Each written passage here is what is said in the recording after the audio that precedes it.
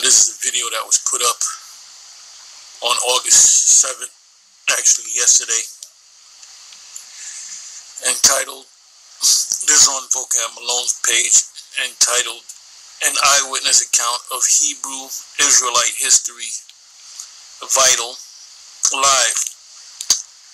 And I don't think this is the second part of interview with Adiala.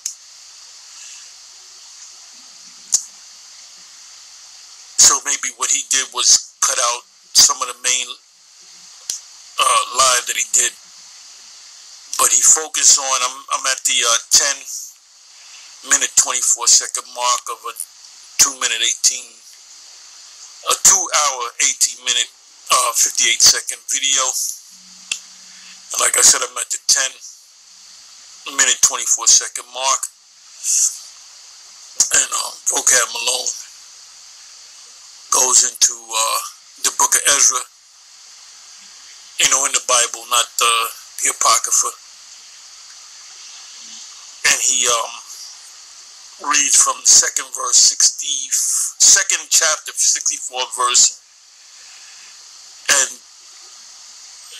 he's trying to say that this is a fulfillment of Isaiah chapter 14.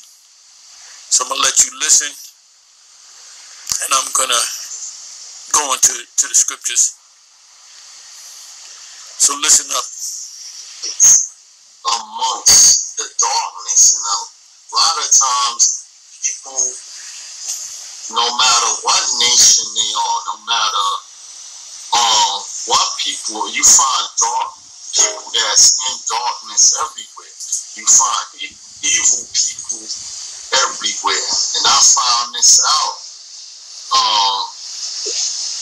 a lot of this stuff out after I came out of One West.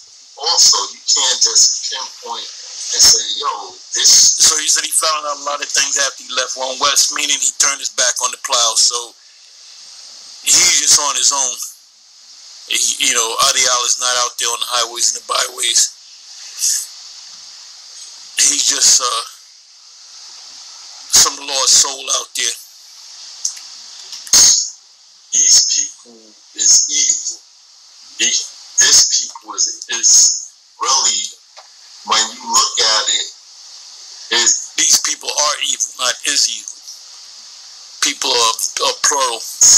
Good and bad amongst all nations. So I'm gonna go.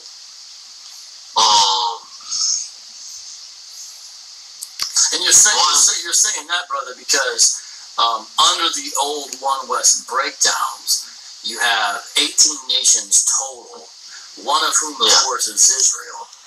But these other nations, these 17 other nations, are all nations that are doomed by their ethnicity.